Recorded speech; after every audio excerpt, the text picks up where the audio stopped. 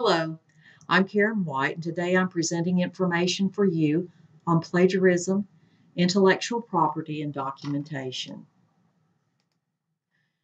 When you use the words or the ideas of another person, or when you use any information outside of your own personal knowledge and experience, you must give credit to the source with a citation.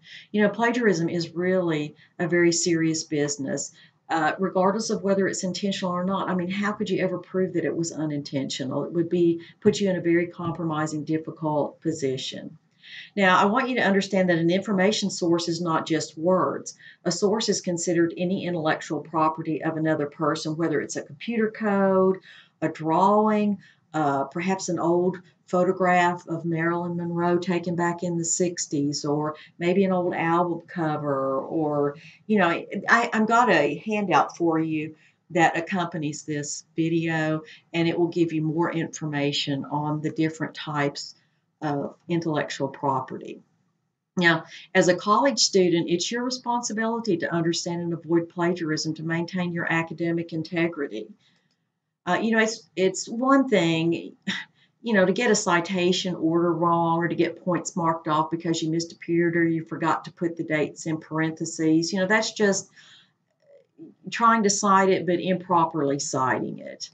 But it's another thing to intentionally plagiarize. It is an ethical issue and a major disciplinary problem.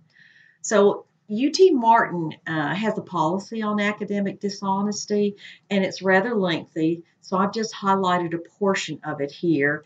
And it says here that a student may be found to be in violation of academic integrity if they, one, indulge in plagiarism by presenting one's own for academic evaluation or assignment, the ideas, representations, or works of another person or persons without customary and proper acknowledgement of sources, which is documentation or citation.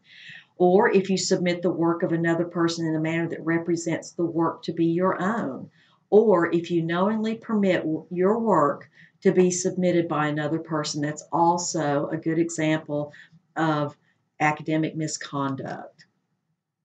Here on the university's website under Student Affairs and Student Conduct, it says, this is clarification of disciplinary regulations. It says, in response to numerous inquiries and uncertainties by students regarding disciplinary penalties for unacceptable behavior, the following list contains examples for which suspension from the university is the expected penalty.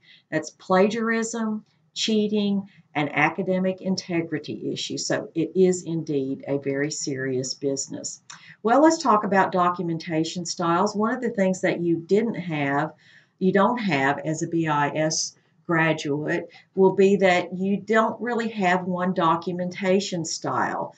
There are different styles used by different departments, different disciplines, but each documentation style offers very specific guidelines detailing how to incorporate quotes, paraphrases, summaries, and other material into your work, and how and where to document your sources. That includes in-text citations as well.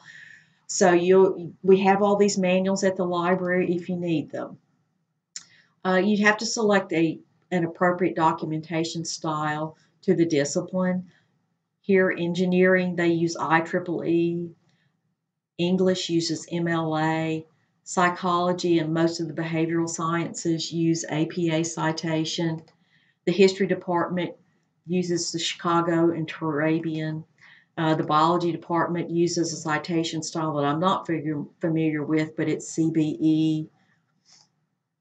And here's an APA citation. It seems like APA and MLA are probably the most used, but here I have given you in APA style an article and then a book. And this is just for you to look at and sort of get a general idea of how it's put together. I did the same thing for MLA, and again, I had an article here at the beginning and a book. And perhaps at some time in the future, if you want to stop and take a look at this, you can stop the video and look at the different parts and how it's put together. Well, I wanted to let you know that really there are only three ways to incorporate someone else's work into your own. You can quote, paraphrase, or summarize. And let's take a look at the distinguishing characteristics of these three. A quote, obviously, word for word, verbatim, either in quotation marks or a block quote. And whatever citation style you're using for whichever class you're taking will tell you how many words, what's the difference between using quotation marks and how big it needs to be in a block quote. Again, you're going to have to give credit to the creator of that information.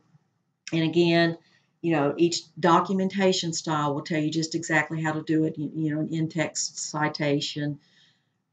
Here we go, paraphrase, to take a small passage from a source, concentrating on one idea and putting it into your own words, your own phrases, your own sentences. I've also heard it called your own voice. And you want to do that so that it sounds like you, but you want to make very, very certain that you preserve the original meaning, the original intent of the work. And again, make sure you give credit to the creator of that work.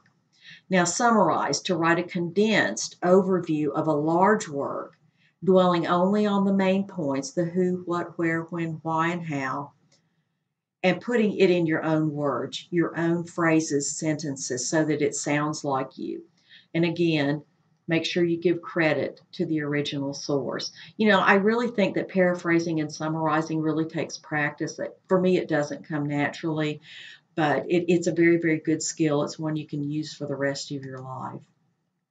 One of the things that I don't think I was told until I was, older in college was that when you're including a quote in your paper, include an introduction in the form of a signal phrase or a sentence to provide proper context rather than just dropping it into a paragraph. I don't know, I just wanted to put it into words. And I've done it here. You could say that Michael Jordan said, and you can put 2006 and then put the quote. Or here I've come up with a sentence, one of the greatest athletes of all time, Michael Jordan, and I put the date of this particular video that it came from. One of the greatest athletes of all time, Michael Jordan, had this to say about failure. And you can read that if you wish. Of course, you have to give a citation for this for the reader to refer to at the end of your paper, and I have done that for all of my sources as well. Well, I thank you very much for listening.